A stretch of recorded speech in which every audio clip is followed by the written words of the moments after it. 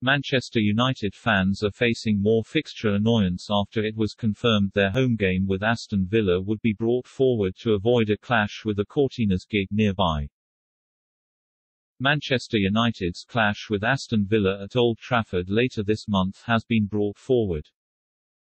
Because indie band the Courteeners are playing a gig nearby in the evening, the Premier League fixture, which is scheduled to take place on September 25, has been moved to 12:30 p.m. from 3 p.m. to avoid crowd and traffic congestion in the local area.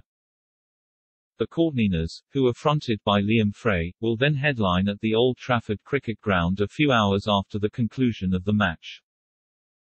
A club statement read, "Our home match against Aston Villa on the 25th of September has been brought forward to a 12:30 BST kick-off, following a request from Trafford Council Safety Advisory Group to move the game due to the Courteeners concert at Lancashire Cricket Club." Emirates Old Trafford. On the same day, this request was supported by Greater Manchester Police and TFGM to avoid significant crowd, traffic and operational issues locally. "We regret any disruption that this may cause around our supporters' plans for the day. Even though the match has been brought forward, it is not expected to be shown on TV." BT Sport have already selected Chelsea's clash with Manchester City in the 12:30 p.m. slot on September 25. It means more disappointment for United fans who are also unable to watch Cristiano Ronaldo's return this weekend.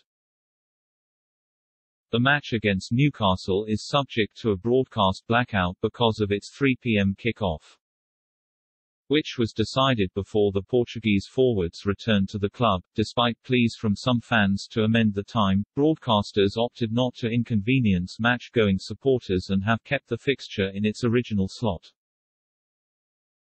Speaking ahead of his second debut for the Red Devils, Ronaldo admitted to being nervous but hopes that Ole Gunnar Solskjaer will start him from the off.